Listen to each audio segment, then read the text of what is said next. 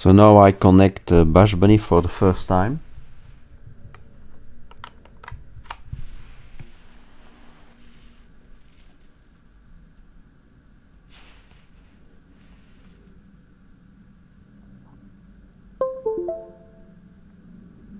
And the driver gets installed.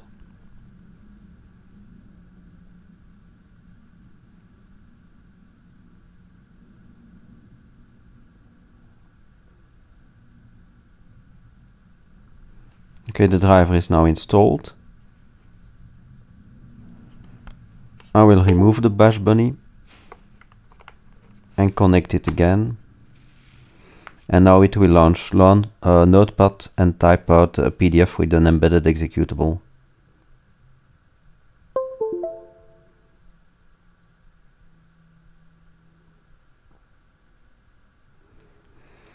This will take some time.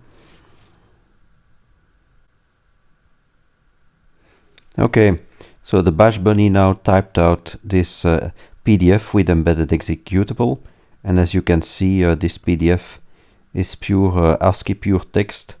That's why it can be typed in Notepad. And now I can save this.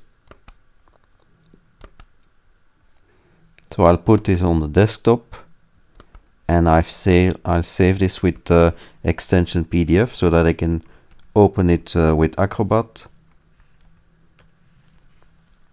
Like this.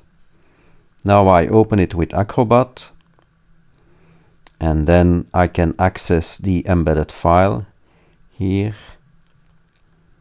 and save this.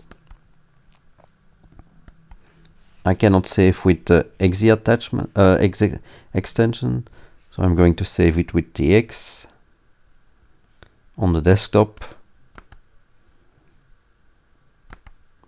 like this. It's here, and now let's remove that extension. Yes, and we got our executable, which I can execute now.